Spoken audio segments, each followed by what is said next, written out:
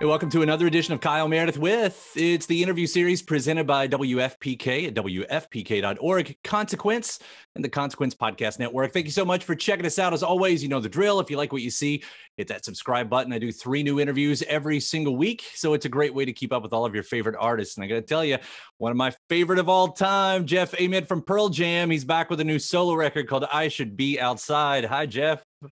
Hey Kyle, how you doing? Good morning. Good morning. It's great to see you again. First off, the compliments. This is my favorite of your solo records so far. I've been sort of obsessively listening to it this weekend. You knocked it out, man. Well, that's it's good to hear from somebody that I'm moving in the right direction. So that's nice. Thanks. It's interesting too because I know it's not like I'm sure this record came from a place of bright, beautiful spots and rainbows and everything. I mean, the story behind this, right? This was your pandemic record?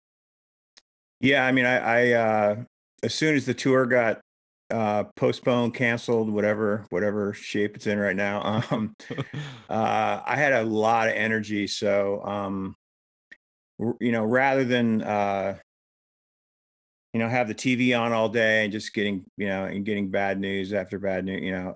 I just started going in the studio early in the morning and kind of got into a groove, and it lasted for 3 or 4 months where I was kind of writing something new every day. A lot of it was bad, but it was a super, super fun process.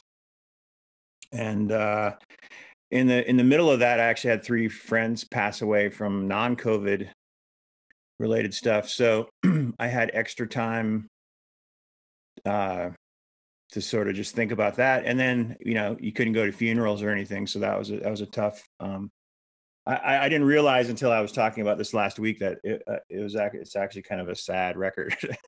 So, which I think that's understandable, and I think you feel the emotions through a lot of these songs. I mean, they're driving songs, whether they're angry or whatever's going on. I mean, I think that's evident.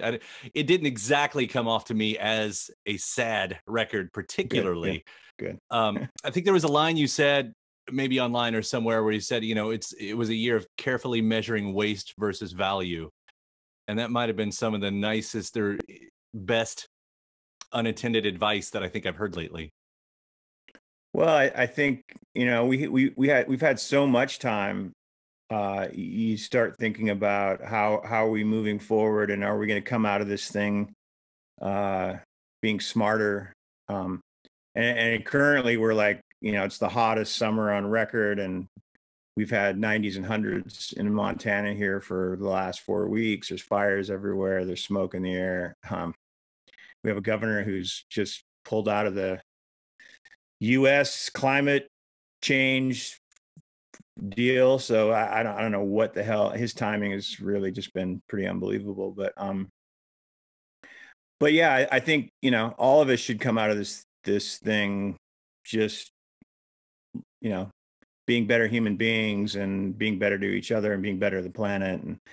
And so I start thinking about, like, how are we touring and how are we doing things, as a band. I mean, we've always been pretty thoughtful, but you just want to even be more thoughtful at this point. So that's where we're at. Yeah. Some of that stuff you were saying, I think that come out very, very plainly in the song I Hear Ya. You get very raw on that song, which is an interesting, if I'm hearing it right anyway, or the way I'm interpreting it anyway, because it is that moment, like, sure, we need to listen to each other, but man, there's some fucked up shit coming from some of the sides out there.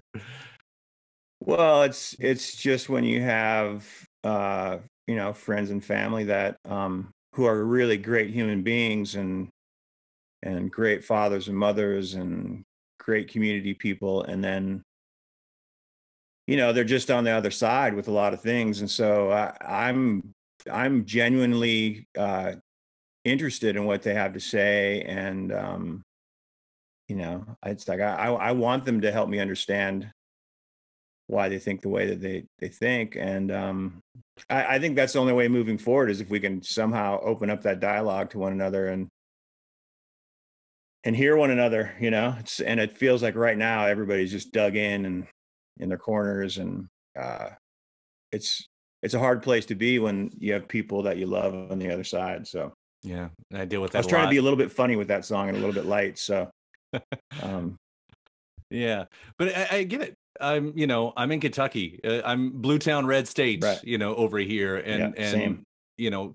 when you talk with, like you're saying, the ones you love, the family members, and it's even just beyond, the conservative liberal side, Republican, Democrat, when it becomes like the conspiracy theories and stuff like that, you're like, how did that happen? Yeah. That's been the hardest and craziest part for me. Well, and I think some of it is, the people that grew up with Walter Cronkite, where he reported the news and the news was the news and there was no emotional or there was no angle on the news. It was like, this is what's happening. I think that generation, they sort of believe what they hear. And so if they're on Mhm. Facebook and, going back, 20, 30 years with Rush Limbaugh and his radio station and that just kind of that style, yeah, it's just lazy reporting and it's emotive and it gets the ratings up. And so it's all about power and ratings and money. And, I think in a lot of cases, a lot of those guys don't even believe what they're saying. I mean, they certainly are spewing anti-vax stuff when all those guys are vaccinated. So Right. that's the part that's, it's like, well, they're just doing it just to keep the ratings going. So It's a dangerous, dangerous game there, as yeah, we've seen, yeah. Yeah. On the other side of that, sort of on the musical side of that too, because I want to hit on that for this record. Some compliments for the ones. That guitar is so hypnotizing. What you're Oh, doing on yeah. there. It's a loop.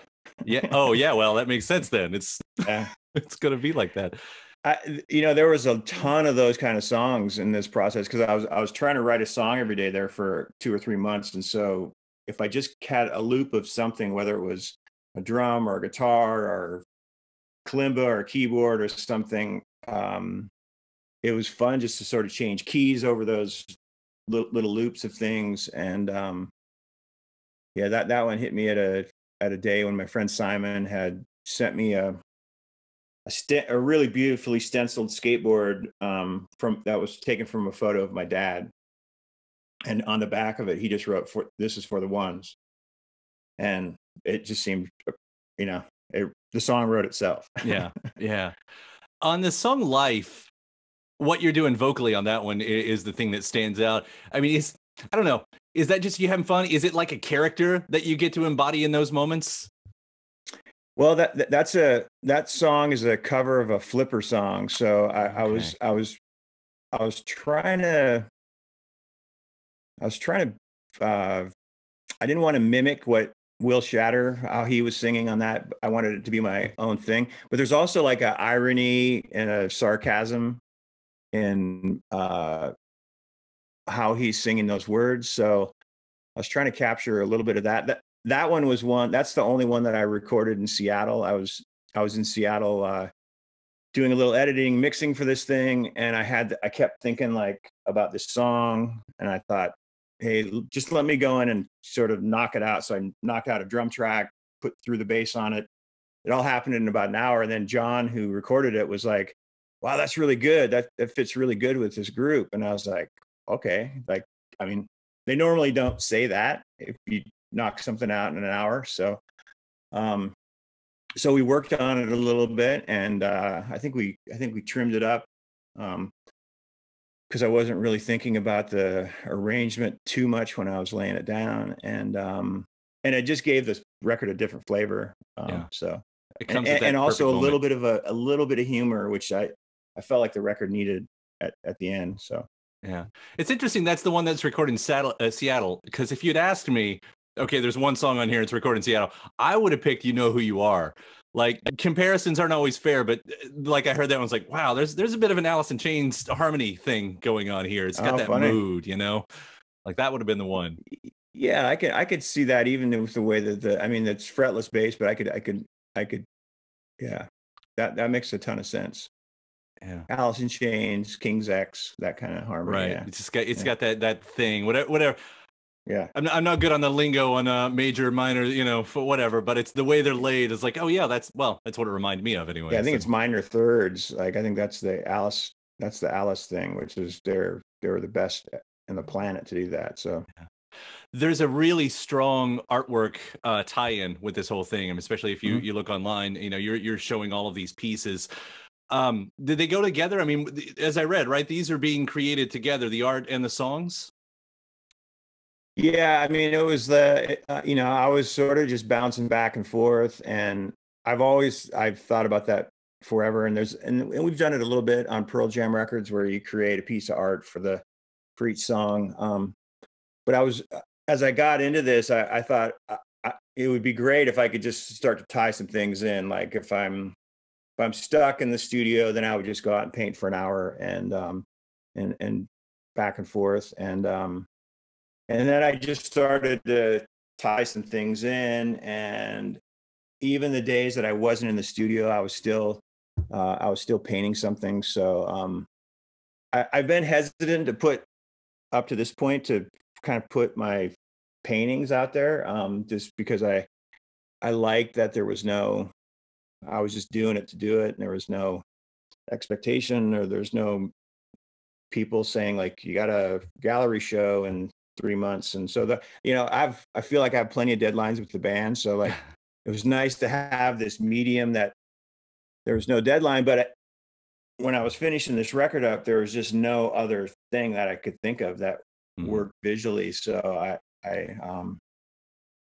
I threw together, I think I sent Regan Hagar helped me lay it out. And I just sent him everything I had, which was a couple hundred paintings, and he just like started putting them into a grid, and we started moving things around. And then I was like, yeah, that makes, I mean, it would almost be a lie if I did anything else. So it won Yeah. out. So, I guess, can you talk about the style, the theme of it? I mean, we're seeing people, characters. Uh, Yeah. the noses are always very standoutish. I guess, like, what brought you to that sort of that topic in the art? I don't know. I feel like I've been stuck on it for a couple of years. I've been just stuck on these kind of portraiture things. And I don't, right now I'm not painting from, I'm not using photos, or I'm just going in and I'm just throwing paint on the thing and letting it sort of reveal itself as it comes out. It's sort of more fun that way. And it's kind of the way the record was even made. Like I would kind of go in with almost nothing, maybe a little piano thing I was playing the night before or something. And this art was kind of done the same way, where you're sort of creating something from nothing and you don't know where it's going to take you. And as you're smearing the paint on the thing, and then all of a sudden you start to see a face, and then you start, making the shape of the face within, all that paint that's on there. And if it's bad, you just wipe it out, start over. And so there's no theme. It's more just like, you know, your subconscious, and trying not to get in the way of, what you're creating. It was the same way with the music. It was like, I didn't want to go in saying, I need to write an up-tempo song today, or I need Mhm. to write something more hip hoppy today, or whatever. It was like just go in, and whatever comes out comes out. And if there's a good thing about it, then follow that vein to hopefully the end. So Well, I will tell you, like, as a fan of your work, of Pearl Jam and everything you guys have been doing for the 30 years, like, half the fun for me has been, what's the packaging going to look like? You know, what's the artwork right. going to look like? I mean, you all set the bar so high. You know, I brought a couple pieces here. This right here might be one of the masterpieces as Yeah. far as what you can get in a vinyl pack or a CD package or anything. I mean, the Yeah. Polaroids that coming out with this, like, and I guess Yeah. that's kind of part of the question is, like, at what point does that become what you have to focus on? Yeah. I mean, we've always been pretty good at, like, the artwork doesn't start to happen until the music's 95% done, usually. I mean, the last record and it's the classic thing where our management, the record label, I mean, it takes so long to um, create the packaging. They want that stuff up front. And, we're usually, the title is like the last thing. Song titles are changing. Uh, the artwork, the whole theme of the thing is changing all the way up to the end. And it's kind of the fun thing because it's just what I was talking about, where you don't know what it is until you can hear the record, and the record sort of tells you what the art should be. And oftentimes it's just Ed and I at the warehouse late, just kind of working through this stuff. And if we're working with an artist, then it's the last couple records we've worked with artists, so it's going back and forth with those guys and giving them a bunch of information at night and having the art come back in the morning and then tweaking that and just having this thing happen. And it's I don't even almost know any other way to make a record. It's because it is pretty in-house, and it is almost as much fun as making the music. Yeah, I imagine the label or whoever, when you turned in No Code, which, by the way, 25th anniversary year for that one, I imagine that wasn't the most enthusiastic, yay, this is what we get to press. I mean, there's so much going on. I mean, going all the way back to the second record, we were sort of pushing the boundaries. I mean, I think on Versus we were like, we don't want a jewel case, we don't want plastic. They were like, well, we don't really do that. And then they came up with these two options, and they were and those second, third, fourth records, those packages ate heavily into our profits. Yeah. No Code, I don't know if we made any money on that record. It's such an interesting record to listen to these days too, because like at least from the stories that I've heard online in interviews and everything, this is sort of like the back against the wall record, when it feels like maybe there was nothing beforehand. Like it was one of those, few times where there was something created from nothing in that moment. Yeah, I mean, there's a couple songs on that record that Ed came in with, but for the most part, that record was kind of written in the studio, and really, for me, when I think of that record, I just think about how what a force Jack Irons was in that record, and how seriously he took his drum parts. And it's super obvious on In My Tree and Who You Are, and Present Tense, and it's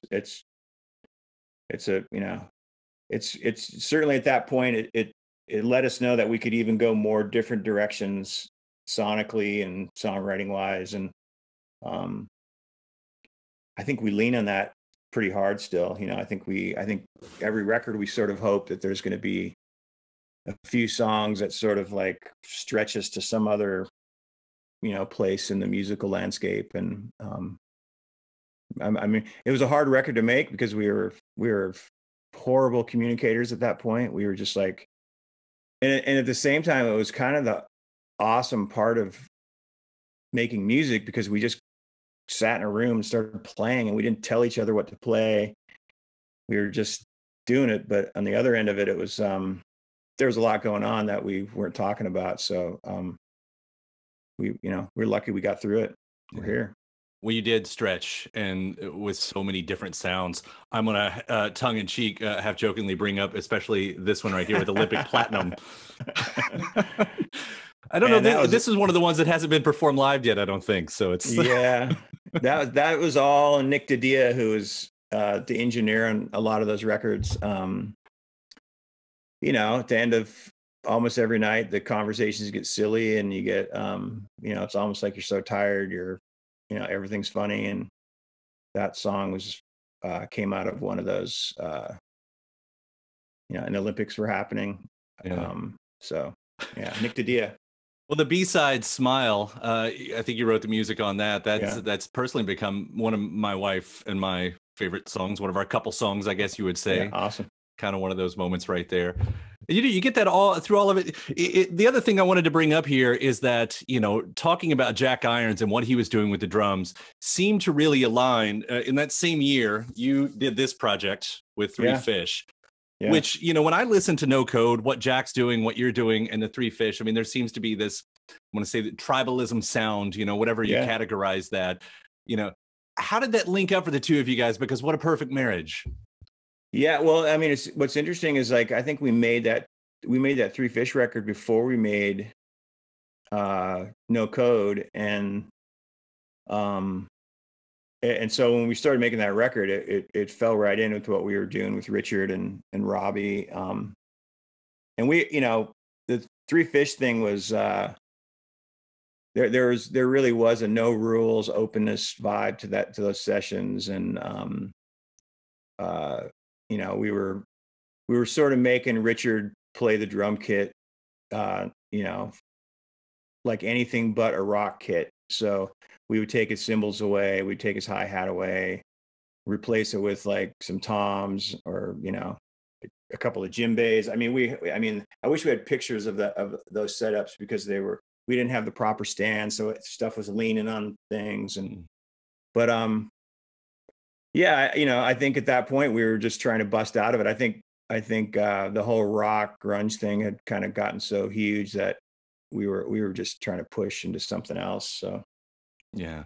And I'm proud of those Three Fish records. Yeah, I like the first one. The second one, I think that's my favorite of the two. Yeah, but that's some good stuff. Finishing it kind of out on the no code. I'll also, my visual props here are strong today, I know. Yeah, awesome. But this is the latest Vault release. I haven't even seen it yet. Yeah, this came out it's the October 17th, 2014 show where you guys actually played No Code in full right here. And these have been such beautiful packages and so fun to listen to what you guys have been doing on those. How far in advance are you all planning these? Like, do you have an idea of what the next Vault's going to be? We have, we're probably a year ahead of, I think there's a couple in the queue right now. And I think they have to be fully okayed by everybody once they're mixed and all of that. But John Burton and then Brett Eliason, both those guys have been taking notes. We're always sort of looking for shows that maybe didn't get a proper release or we weren't happy with the mix of. A lot of people want those super early shows, but we don't have multi-tracks of those early shows. And sometimes the only recordings we have are like cassette or DAT, and sometimes the DAT didn't get taken out, the second one didn't get put in, and there's big holes in some shows that people are looking for. But we're working on one right now that I think we found a pretty good audience tape. So we're going to try to do some things where we meld the audience tape with the half of a DAT. That's cool. So, early stuff, I'm guessing, is what you're talking about, some of the early shows. Yeah. For cassette culture also coming back these days, I think there's some forgiveness if you were to press one of those also on cassette. I think people would understand then that the audio is the audio. Yeah. Cassettes sound pretty good. We have a little cabin where I grew up, that all we have up there is this old stereo with a cassette player. And so I brought all my cassettes up there, and it's like, when you've been listening to MP3s for the last 20 years, cassette sounds warm, and there's like some texture and some things in going on there. You're missing the top, but I think as a guy with pretty solid tinnitus, that I don't miss that top end.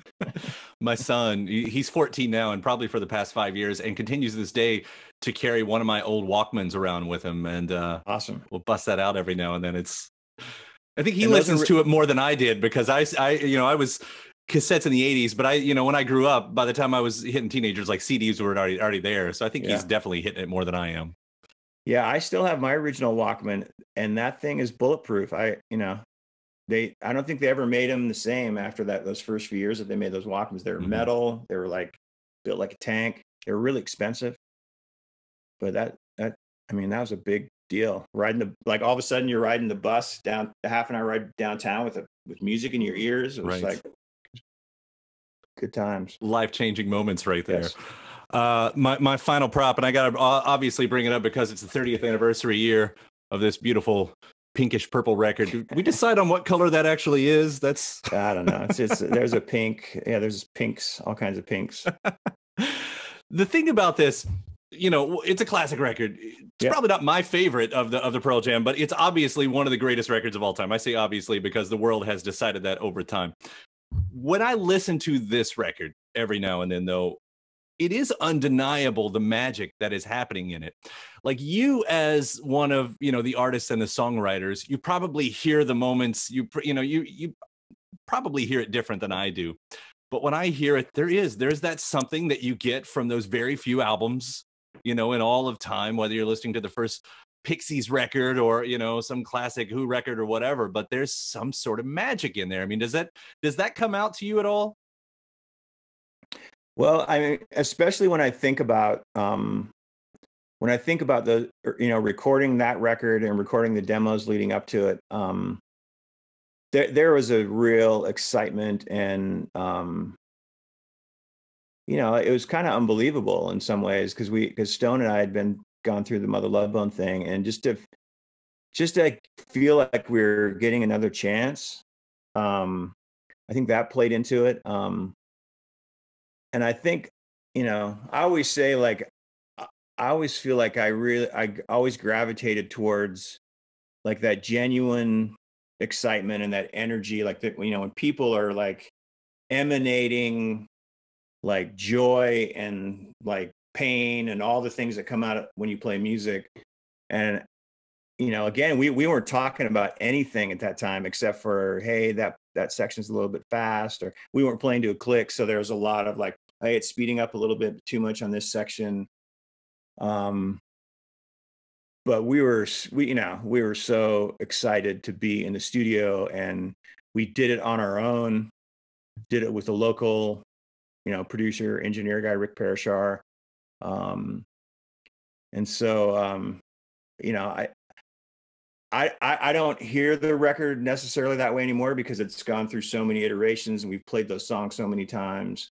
Mm. But when you play those songs live, that feeling comes right back, because I think the crowd hears it the way that we were playing it in 1990, 91, Right. So you did the music for Jeremy, right? Was that you? Yeah. You got the writing credit on that? Yeah. Like, going back and trying to separate myself from what that song has been all these years too, and taking Ed's vocals off of it, especially, it's almost surprising even more, I think, that becomes such a big hit, because what you're doing musically on that is so interesting and almost abstract in a way.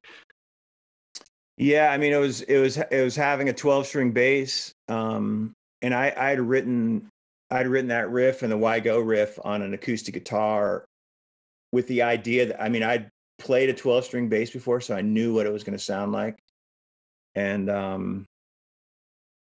props to Stone and Mike for, coming up with, interesting guitar parts on those songs, when the bass is taking up so much sonic space. But I was really super influenced by Cheap Trick. Tom Peterson played a 12-string, and so, that song Heaven Tonight and Need Your Love, they're sort of symphonic and almost classical in a way. And so I think that's what was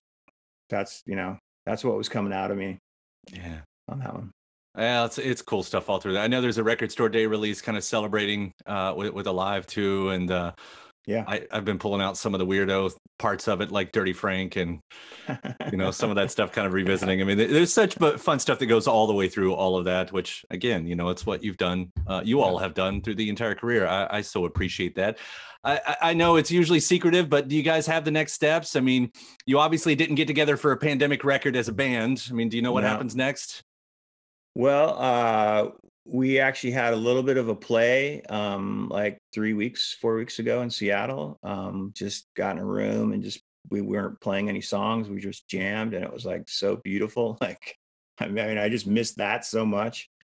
And we talked a little bit just about how everybody was feeling. I think, we have a few things penciled in for next year. Hopefully this variant and whatever's going on with vaccinations and all that stuff, hopefully we turn the corner. It feels like we're sort of still teetering on the edge of this thing. So if we turn the corner, then hopefully we hit like late winter, early spring with like a tour, or a leg, at least. I mean, we're jonesing to do it. And we most of the shows that we have to make up for, the two legs, the European leg and the US leg, most of those shows are in, they're indoors. So I just don't know if I want to go out and do 30 shows where you're checking vaccination cards. And it's like, I mean, hopefully we can be smart enough that, again, we can just turn the corner and, by March we're like rocking and everybody can feel good about, traveling and getting 20,000 people into a space. Yeah. I mean, we're already, I saw Brandy Carlisle like 10 days ago here in Missoula at a killer outdoor venue, and it was religious. It was people were so happy to be there, and Brandy and her band were so happy to be there. And so she's got a great new single. She's got a great new single. Yeah. Always love what she does. She's got a great band. Her new band is amazing too. She's got a really, it's veering off. It's getting outside of that country thing. And the further she gets away from it, the more I love it. So I'm excited where she's headed. I'm not surprised, because the Twins have always wanted to be grunge stars themselves. So it's for sure. Yeah. Now they got this African percussionist dude who's like taking it to this cool space, and Shooter Jennings is playing piano. It's like, it's awesome. It's really good. Can't wait to see that too. And for you all, I know, I mean, we haven't been able to hear the Gigaton songs come to life in themselves. So I know that's something that, we're all interested in hearing what happens there. Yeah, we got to relearn them again. We learned all those songs. That was like a year and a half ago. So yeah, we got some work to do for sure. Well, I look forward to it. I love the headspace that you're in musically right now. Again, this new solo record, I Should Be Outside. Seriously, this is so good. It's just so good. Thank you, Kyle. Thanks so much. That means a lot. Yeah. Jeff, it's been a pleasure talking to you once again. Take care. I hope we get to see you sooner than later, man. Yeah, say hi to Louisville. My morning jacket, the Louisville skate park. I love that skate park.